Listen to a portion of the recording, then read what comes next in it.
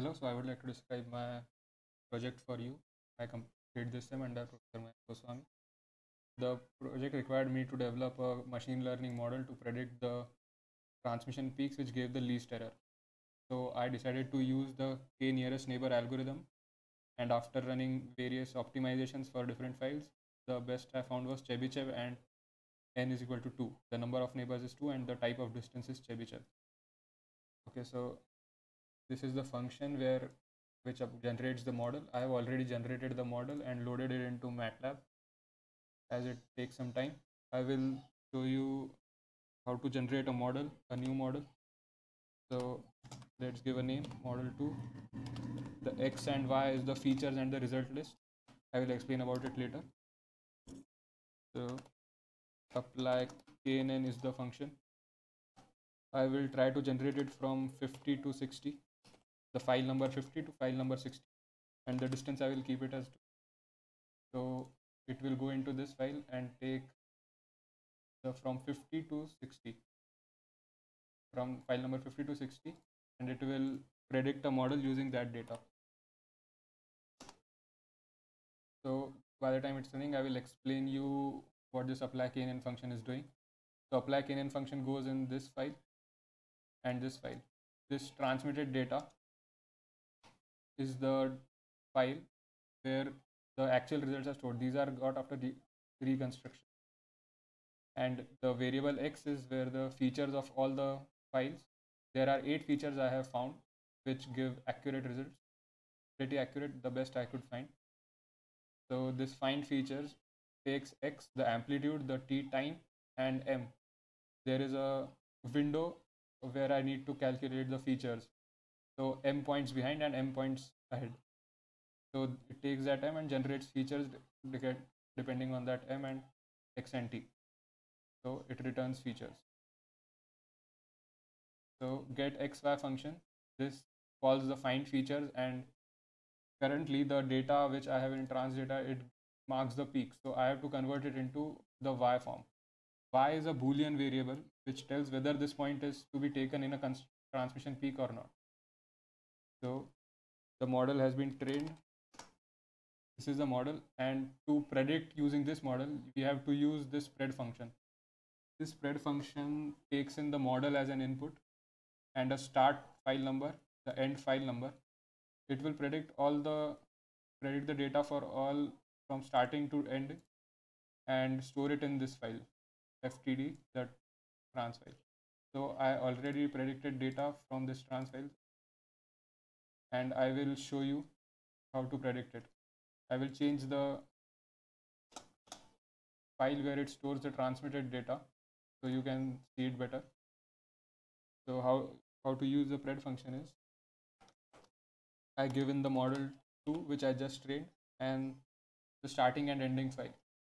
So in test data, I have 0 to I think 200 files or 400 files. So I will try to train 5 files from 0 to 4. So this spread function uses the predict function. Here the predict function, inbuilt MATLAB function to predict using model and the features list. This x equal to find features, it finds the same features that we used while training the model. So to display, we can use the display function. It also takes which transmission file to display. So since I changed the transmission file, I will change it here, and this will go into trans and plot that data. So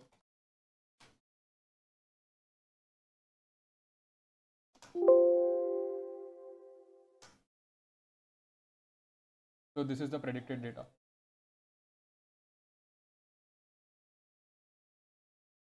It predicts that this peak will give the lowest error.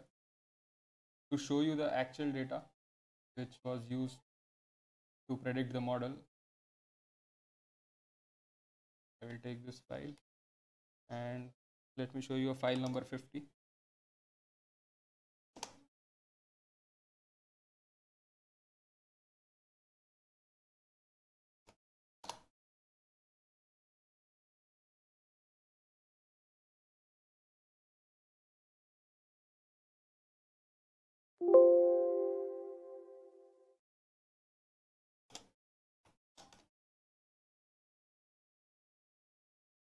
and to plot these variables.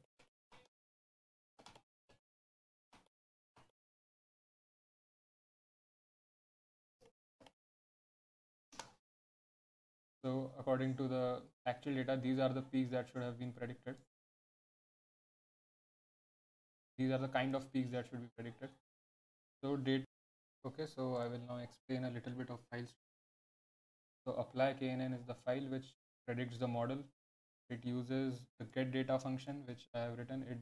So what get data function does is it just takes the file names and it reads the data, and it feeds it into the variable t, x, tt and xt. Tt and xt are the for transmitted data, and I have also used the get xy function which finds the features, and it uses the transmitted data and to find the value of y.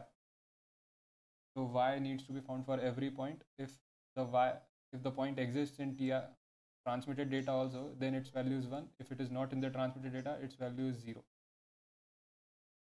Okay, now I will use the already predicted model, the MDL variable, to predict the data.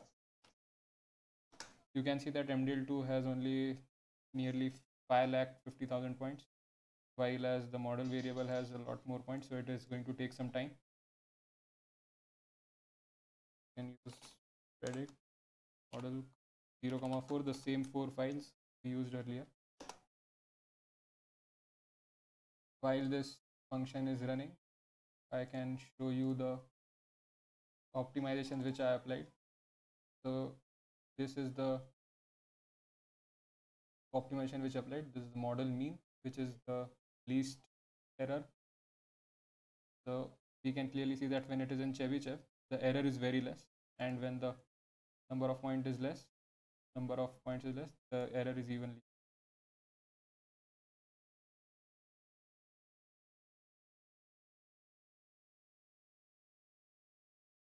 After applying a lot of optimization, the minimum objective came out to be 6 into 10 to the power minus 5, which is pretty low. I will also like to explain my logic for keeping the cost function like this. So cost I comma j is the cost of predicting an actually I to in class j. So if the point is 0 and it is predicted 0, there is no cost, which is nice. If the point is 1 and it is predicted 1, there is no cost, it is 1.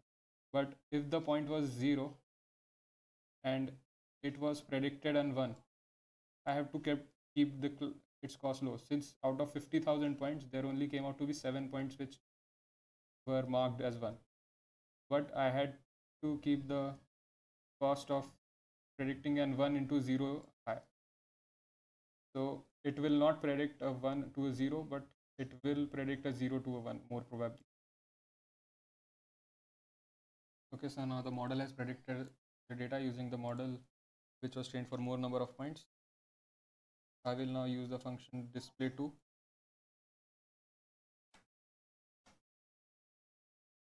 Here's the fourth file.